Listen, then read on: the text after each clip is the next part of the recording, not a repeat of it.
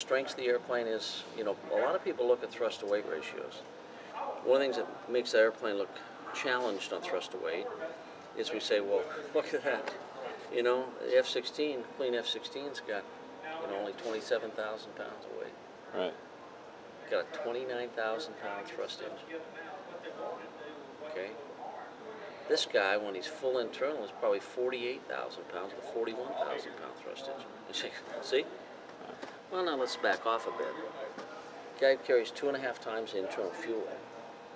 He's completely configured that from a drag point of view, you put eight missiles on him, he's no different. You start putting missiles on airplanes, it is dazzling the effect they have.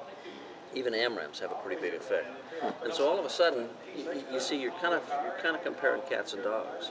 One's in a combat configuration, one's not. One's in a configuration to go out 800 miles on an air-to-air kind of mission, or 600 or 700 miles. Another one's prepared to go 200 miles.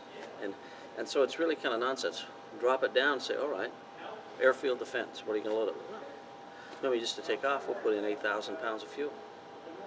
And all of a sudden, you know, we're a 38,000 pound airplane with 41,000 pounds of thrust. You know, we can play that game. But again, we weren't asked to build an airshow airplane, we were asked to build a combat airplane. And the challenge you have, and the Raptor has it too, is when you build the internal weapons base, you get out of the airshow mode. It's really a combat airplane. And so, like I said earlier, sometimes what you get with the guys is they say, oh, God, that's not much better than my clean airplane.